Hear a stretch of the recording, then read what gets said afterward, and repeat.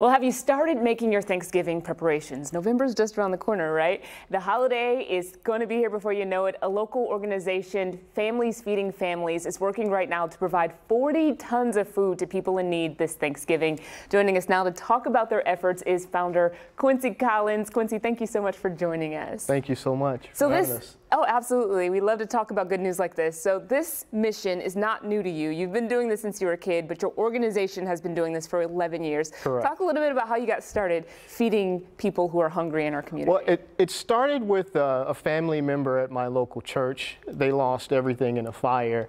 So local community leaders and others were, basically trying to find them a home and somewhere to put, basically their clothing and things of that nature. So I decided to focus on food and asked a few friends of mine to help out and pitch in. And next thing you know, we went from one family to 1,500 families, and just been working to try and help as many families as possible. And even before that, you were going out to feed people with your grandparents. I remember you telling me. Right. Absolutely. When you were a kid. That's right. That's yeah. awesome. So when we were as a kid, my grandparents, would go out and feed, people that were up under the Uvalde Bridge here in Houston with beef stew. So it's been an amazing, step from going from, what they were doing to just paying homage and, and making sure that their, legacy lives on, helping people. I love that. So you set big goals every year. Absolutely. Let's talk about your 2024 goal and how you are with that right now. All right. So 2024, our goal is to feed 1,500 families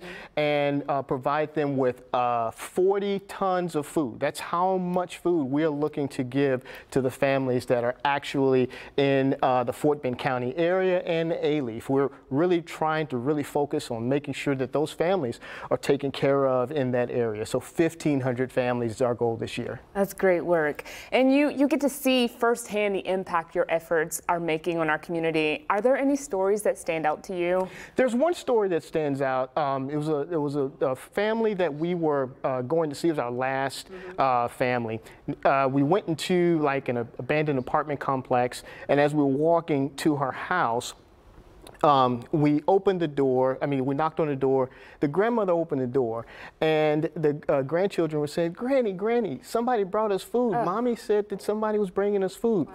And so we actually helped them out even more and, provided them with furniture and things of that nature. Wow. So we went above and beyond, but that was one of the, most impacted examples of what we see with families that are in need. You have a lot of sponsors. Yes. HEB, to name one of the big ones. Yeah. $100 feeds a family for a week and helps them get their Thanksgiving dinner, right? That is correct. So people watching, how can they get involved, whether they give a donation, whether they want to volunteer, and is there room for people who still need help? Oh, absolutely. So what you do is that you go to our website at www.fhfhouston.org.